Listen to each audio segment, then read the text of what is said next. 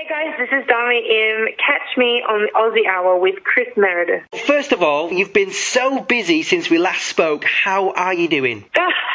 Yeah, when was the last time we spoke? It was a couple of years ago. It was I Hear a Song album. So we've spoke now. I think this is the third time that we've spoke. So love it. That's right. Yeah, look, it's been great. A lot's happened since then again. You know, I've been touring, I've been writing songs, and, you know, yeah, now I've released the song that I've written, and it's been a long, winding road, but I'm here. You're here, you've got here, and I love it. It's so authentic, and talking about the success of Crying Underwater already has just been immense.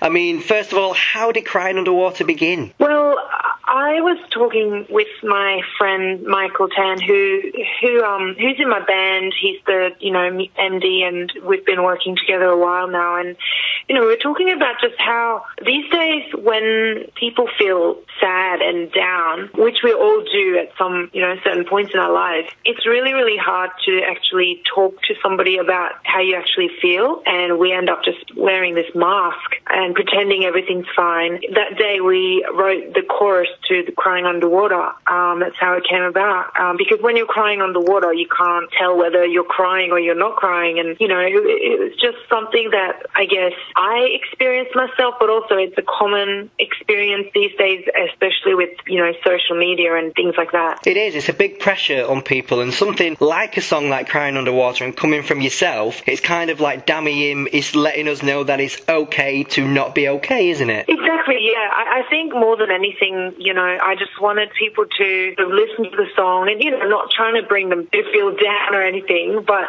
just want people to feel like that's normal, and it, you know, they're not the only ones going through that kind of feeling. Yeah, no, totally. I totally get it. And listening to the song the first time, it's so heartfelt, it's so deep. I mean, for me, as a fan and part of the DAMI Army, and I'm sure many listeners out there, this feels one of the most personal songs you've ever put out there. Would you say that's right? Definitely. Yeah, look, I've been writing songs since I was a teenager, and I guess for a long time I just haven't been able to write from that deep place because of, I guess, you know, so much pressure and so many things to think about, you know, like what are people going to want to hear? What's the label going to want? And like, it was so hard. And then I thought, you know what, like that's one of the reasons that I started pursuing this career as a singer, because I wanted to sing my own songs and tell stories. So I was really desperate to get back to that, and I guess Crying Underwater is kind of one of the first ones that was really from deep down and really kind of honest, you know, without trying so hard to be just something to please somebody. No, I completely get that. It's coming from an honest place as well, which you can just tell. I mean, the DAMI Army and your fans, and I think music lovers around the world, are really connected with it because it is so honest. Now, there you talked about the sound as well. Is this a sound of things to come, maybe for a new album, or is this just a style for now? I worked with Andy Mack on this one. He produced the track, and I mean, the sound is, I really love the sound, obviously, is my song, but I think that's sort of in the direction that I'm going, where it's completely modern. It's, you know, it's pop, and it's not like trying to be like a song from a different era. It's now, and, you know, we were just trying to experiment with different sounds and, you know, different percussion sounds and everything, just trying to create my own sound. And I think with this song, we've achieved that. And yeah, I think my album, which I'm working towards, will sort of be in this world. Oh, I love it. It's so exciting. More songs, and oh, damn me, I can't wait. I cannot wait. And I'm sure, you know, Australia, but the UK, Europe, everywhere will be so excited for another DAMI album, because I've got to say, your Heartbeats album, for me, that album, I listen to it at least 3-4 times a week, and it's the perfect album. No, seriously, hand on heart, for me. Oh, and you know, wow. Just walking up and down the street, there's just some songs there, and your voice there as well. I mean, it's just phenomenal. So, you know, to have another another DAMI album as well coming. I just couldn't ask for more, and that's just from me personally. Thank you. That's so sweet. That's like the sweetest thing ever someone said. But it's been a long time since I did Heartbeats, and to be honest, like when I made Heartbeats, like I put a lot of heart into that, and I was new to this industry working with the label, and it was all new and very confusing. But I was quite happy with the album, and it's just like I just didn't really know how to work with the industry and the people there, and just things were just really difficult, and I ended up having to do the Carpenters and covers, and which I enjoyed as well. But I'm just really glad now I'm coming back to doing what I'm really passionate about, which is my own songs that I write from the heart. Yeah, well, it's kind of like come around 360, because I think like to where you started, and you've gone through everything you've gone through, which is experience, which we all need regardless of what we're doing. But now this new album, when it comes out, is going to be, I think,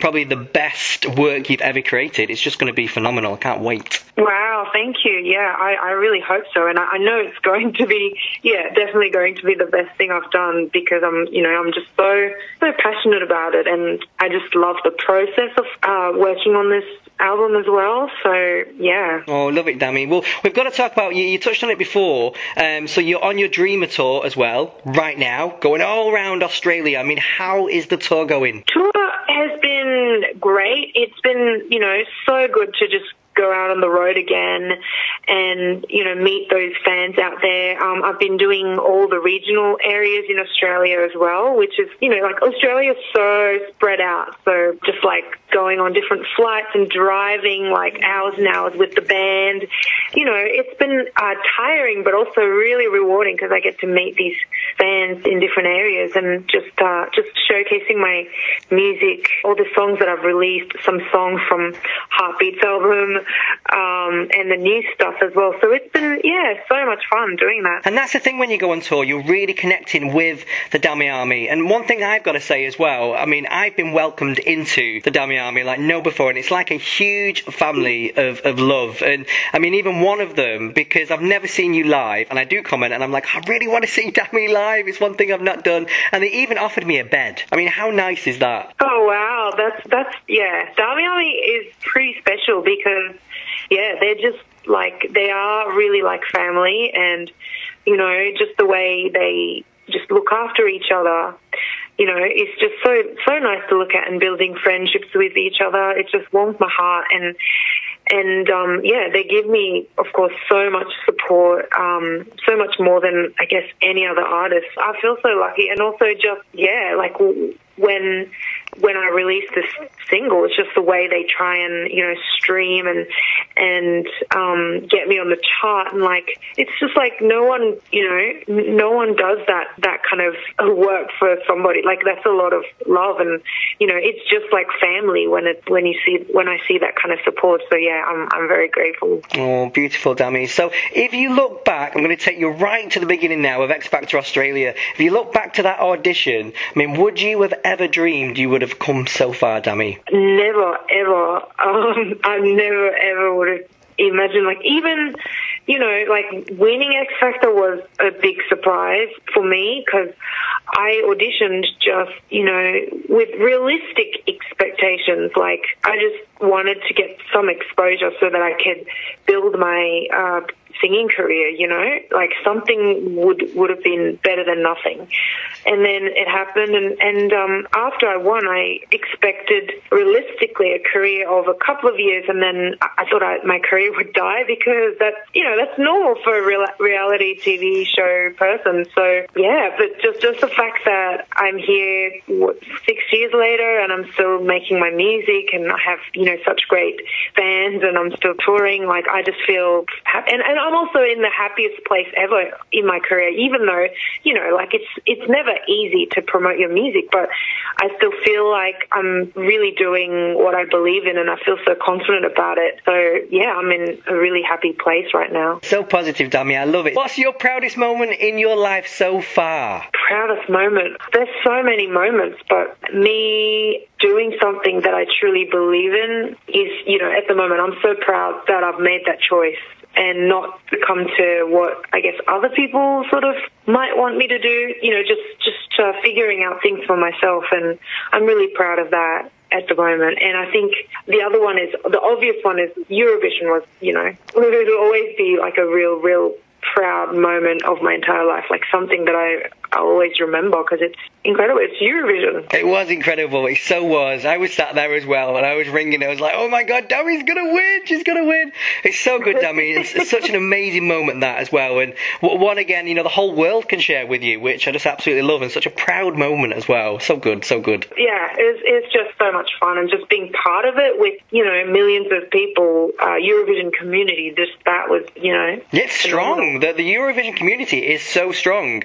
I mean, people are like die-hard fans of Eurovision, aren't they? Yeah, and some people travel to every Eurovision, they go through all the different countries and celebrate Eurovision, and I just think, like, wow, how cool would that be? Like, because Australia's a little bit too far, and I know some Eurovision fans still do that, but yeah, I think that's just such a fun thing to do each year if you can get to it. Yeah, definitely, it is. So talking about, you said about travel there as well, Dami. I mean, one thing I would love is to see you in the UK at some point. Have you got any plans in the future to come and see us? I am talking about some overseas opportunities, and I can't say anything yet, but there's some exciting plans in the works for UK and Europe. So yeah, stay tuned. It'll be good. I will get my dream. I will get my dream to see you live, which will be great. Yeah, you'll have to be front row center. I will. Trust me, I will be. I would be there straight away when the tickets release. I will be there with it, Dami. Well, I've just got a quick fire round for you, Dami. Is that all right? So, what's the best piece of advice that you've ever received? Oh, best piece of advice.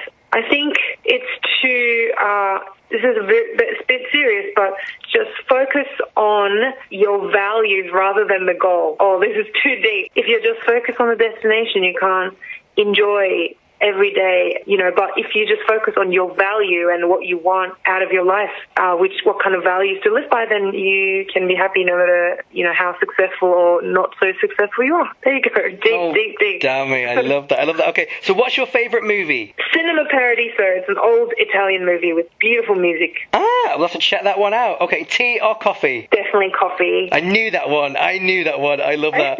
I knew that one. I knew that was going to be coffee. What's your favourite thing in your closet right now? Thing in my closet? I've got these really chunky white trainers that I'm wearing on tour at the moment. I really love them. I'd wear it everywhere once the tour's over. Is it dark chocolate or white chocolate?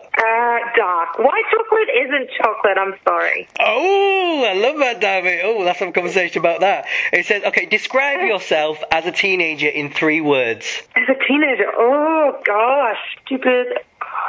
Moody and tomboy. Oh, we still want to love you, Dami, don't worry. That's 3, yeah. And he said, your favourite song you have written? Favourite song? Oh, that's an easy one.